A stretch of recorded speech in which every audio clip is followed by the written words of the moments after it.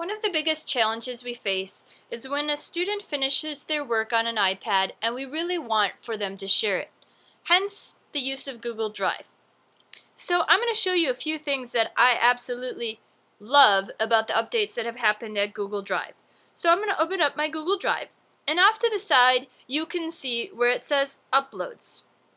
And this is where I can upload different things. So I hit the plus over here, and I can upload a photo or video that has been saved to my photo album. So my students have just finished a movie, and I want to upload it to their Google Drive instead of using YouTube, for example, and so forth.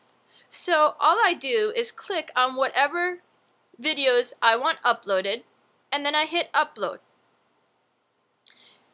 And now it can be shared on any device that has Google Drive. So that means that I can share it on my computer, I could share it on another iPad, and so forth. In addition to being able to move movies, I can also move pictures, photo collages, anything that has been saved to the photo roll. So for example, this was a picture of an activity that they did, or maybe it was something that they did on Pic Collage, or so forth. But now, instead of emailing it or finding another program in order to get it off of the iPad into a different location to share in a bigger format, I now can use Google Drive to not only move videos, but also photos. And then I can see that on my computer. So I'm going to back out of this real quick and show you how it will show up in my Google Drive.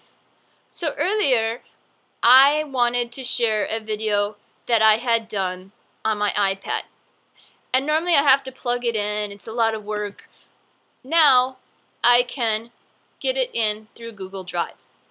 So now the video will show up, but what's even more wonderful, besides the video showing up, I can click on share and I can choose who I want to share this video with. So I could send it to parents, I could send it to friends. It's just another way that's much more private than YouTube to be sharing student creations on the iPads.